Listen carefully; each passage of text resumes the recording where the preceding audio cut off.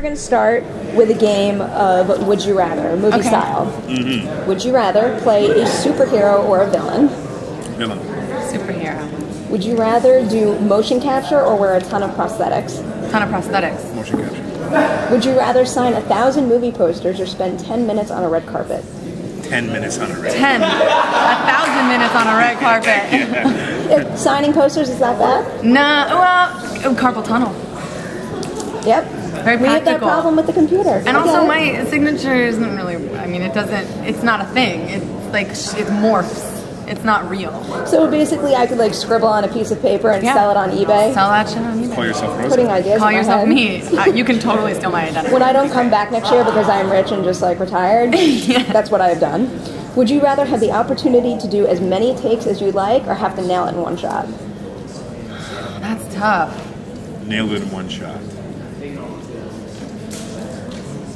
Nail it in one shot. Would you rather play a pre-existing character or one created from scratch? One created from scratch. Yeah.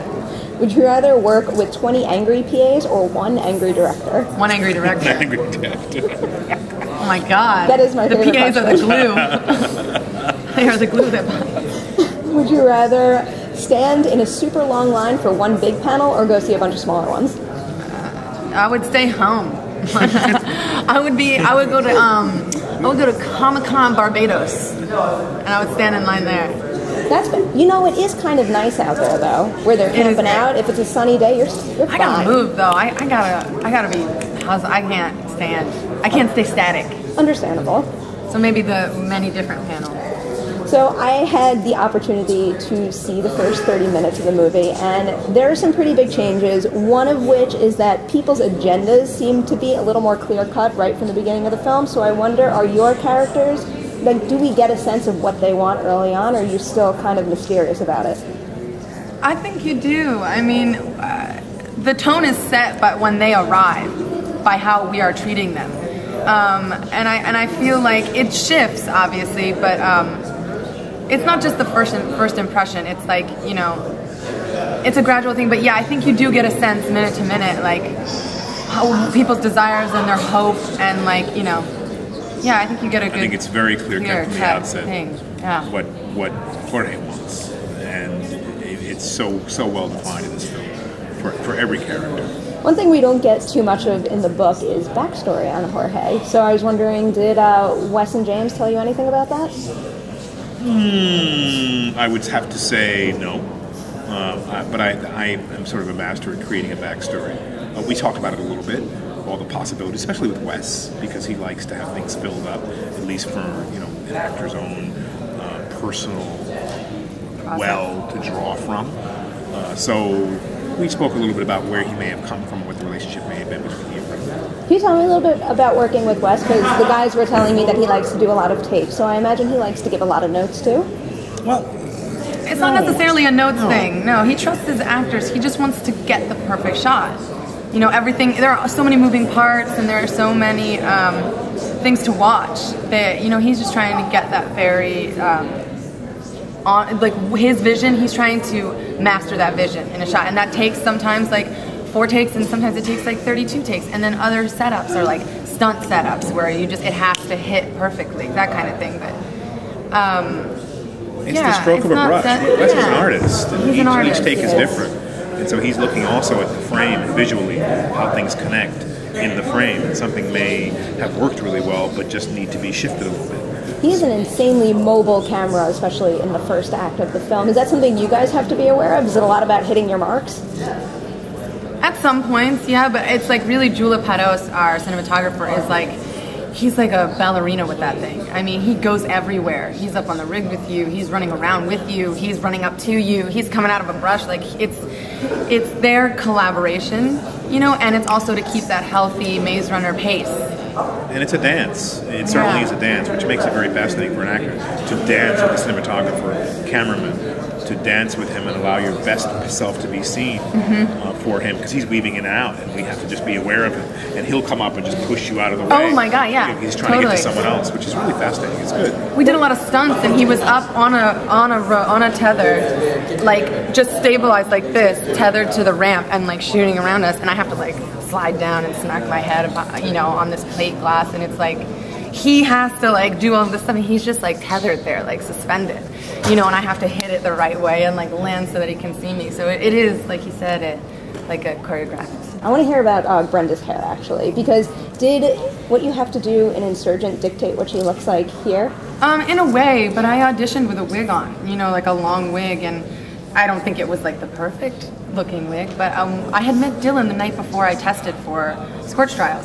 And when we met up, I had a shaved head, and so I went into the audition with a wig on, and then he was like, "This isn't right," and he like took the wig off, and he's like, "I want her to do it like this. Like this is how I know her, and like it looks badass and it looks sexy. Like let's do it like this." And then it kind of like sparked a cool thing in Wes where he's like, "Yeah," and like, you know, he's a highly visual dude, so for him to sign off, and that was like a big thing. But in a way, yes, I had to have like a shaved sides for Mohawk for the Insurgent, you know. But it was my choice to shave it all off, and I'm just lucky that it worked out. But also, it really fits Brenda's sort of like very like pragmatic approach to survival. It's like she doesn't want all of this like hair flapping around in the breeze, you know, getting caught in something. You know. Out of curiosity, whose idea was it to make you wear a wig during the audition? Was that like I think it was like you had to do? I think it was like I think maybe it was the casting director, but I just sort of rolled with it because I was like. I want them to get the vision that they want, and like if this is what they want, then that's what I'll do, because I'm so intent on playing this part. But I love that it like bonded me and Dylan in that instant when he did that, and I was like, whoa, like there's a trust here, like this is awesome. And I think really that's what translated, not just like him taking the wig off my head. Have you had any crazy encounters with fans who are like, Brenda has long hair? Oh my God, yeah, it's like the most trivial aspect of any person. But people are so intent because in the books, you know, everything's in the book, but they are two different entities. They're the same story, but they're completely different, you know, in like a lot of ways. It's the same core essence, but it's, you know, it doesn't really matter. You know, there's no like key plot points that they need to hit about Brenda's hair, so. And now before we have to wrap up, please tell me you're going to be an Allegiant a little more than you were an Insurgent. I'm not going to be an Allegiant at all. Why not have that character die then? Like in the book. I don't understand. And now you wanted to add. Clearly I'm very, you know what, I'm very torn up about this. I know, I'm more than me. And now before we have to wrap too, I wanted to ask you about Gus in Breaking Bad. When you first signed on for the show, how much did you know about where he was heading through the seasons? I went into Breaking Bad as a guest star to do one episode, basically because they had chased me for the show, and I finally said yes. And I went to do one episode, and they asked me to do one more at the end of the second season, and I said yes to that. And then they said, well, if we wanted you to come back in the third season, would you do it? I said, well, you have 4 months hiatus, so why don't you come to me then? I don't know. I would only do it if I could be part of the family of filmmakers. They had no idea. They thought that Gus would be around for a couple of episodes, they'd kill him off, he'd be a good bad guy.